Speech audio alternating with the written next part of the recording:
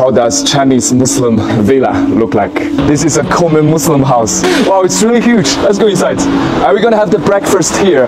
This is our supplier. They're doing the rice noodles. Wow. Look at the door. Yeah. This is the villa he's living.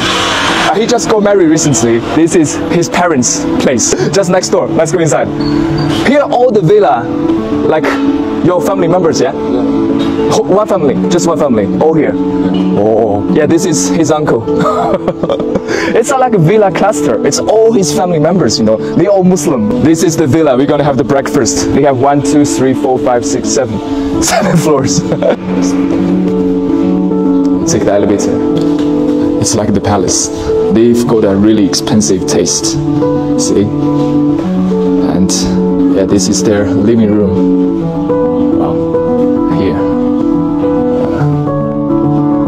Yeah, that is the balcony. This is the balcony.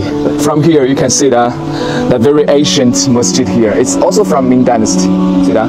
It's really traditional Chinese masjid here. Let me show you the authentic Yunnan local Muslim breakfast. Yeah, we start the morning with the tea. Yunnan is famous for the tea. Yeah, we changed to another villa. It's his villa, and we're gonna have the breakfast inside. Assalamu alaikum. Yeah, this is the big boss of the rice noodle factory. Assalamu alaikum. Oh, yeah. This is the breakfast. It's the traditional Yunnan Hui breakfast. It's called rushan. It's made with the milk, like the cheese. Fried cheese. This is made with the peanuts. It's like the mashed peanuts. I never had this kind of thing. Yeah, peanut butter. It's a bit sweet.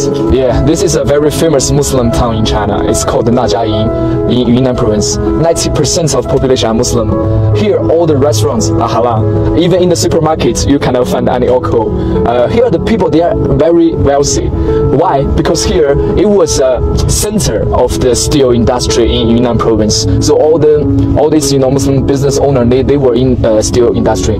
But now, they all switched to the food industry. They are doing the halal food. So I have a lot of suppliers here.